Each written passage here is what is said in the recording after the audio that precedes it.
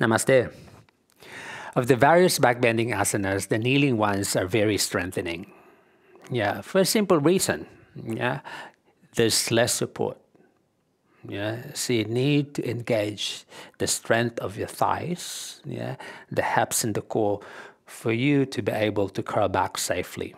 Whereas, for example, if you're on your feet, yes, in the drop back, for example, if you're using the arms, yeah, to pull your legs back, yeah, those are like supportive ways for us to open the spine. But in kneeling, you're left alone with the pure strength of your thighs, the hips, and the core.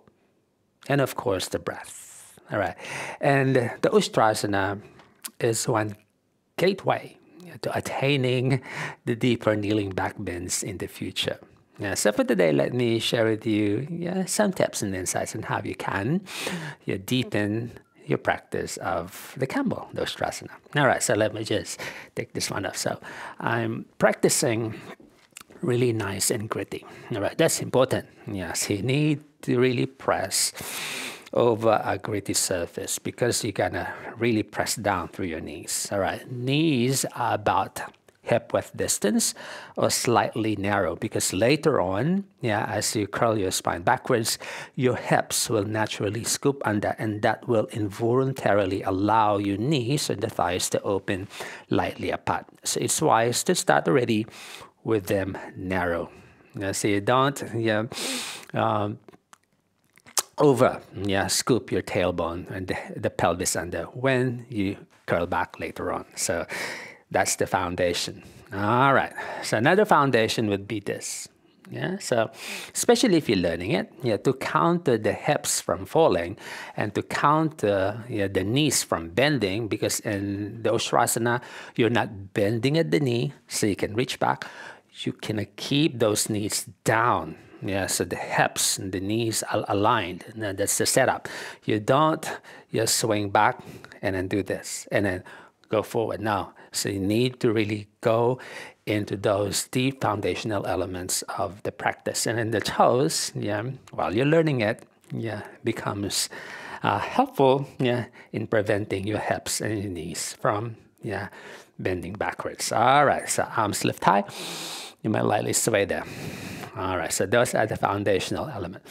All right, the upper back. All right, in the practice of the Ustrasana and other kneeling back bends, you don't want your arms to be pulling downwards because that will tighten your spine even more. So what you want to do is to move the arm bones forward, this one, like your armpits wrap to the front, and that will allow your shoulder blades to roll over that and then under. So in the back bend, the Ustrasana, your arm bones will move upwards, backwards, and downwards to scoop the spine forward and upwards. And then you don't want to be fighting the shoulders down in an attempt to open your spine down backwards. So you want to move your arm bone up, back, under, and upwards. So the shoulder blades will have this rotational action, external rotation, and it will slide under, upwards, to make room for the spine to move forward, upwards, and backwards, like that.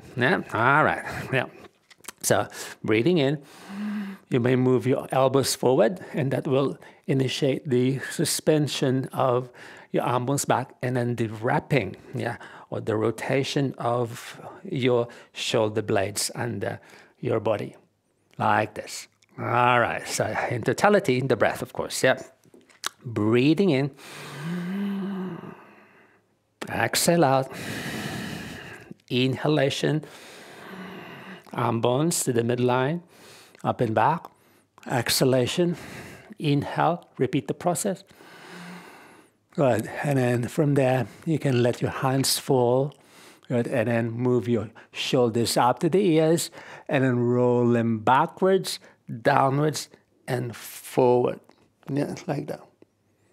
Like a cushion for your spine. See? Backwards, under, forward, and upwards. Yeah, not downwards. Right? So up, back, under, and upwards.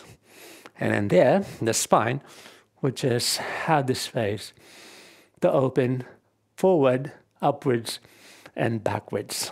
See, I'm not bending at the knees in an attempt to curl back. Rather, I'm going to keep my knees down and my pelvis strong in the process, and I breathe through my inner core in creating and opening the spine to the back. And then the head, once the spine is open, the head will naturally open up as well.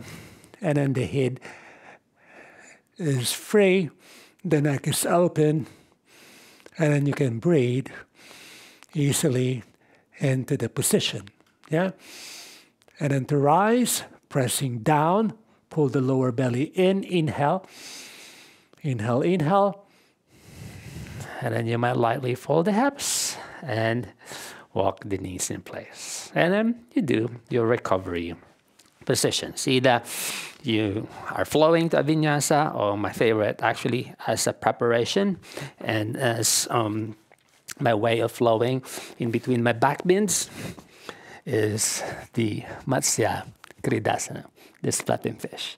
And then just circle around the leg, and then fanning side to side, kicking and stretching, and then changing sides, and circle around.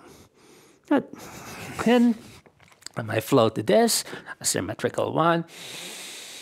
Good. And a downward facing dog. Good.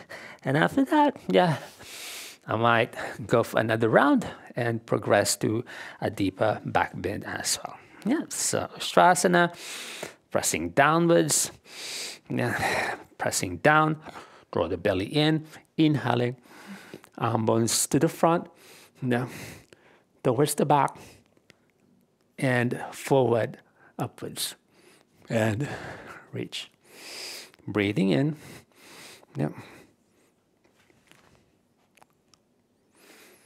and exhale out. Right? To come up, inhaling, come up, lower belly in, rise the spine up, and you can walk your knees in place. And you do your recovery techniques again. But hope that one helps, and good luck. Let me know.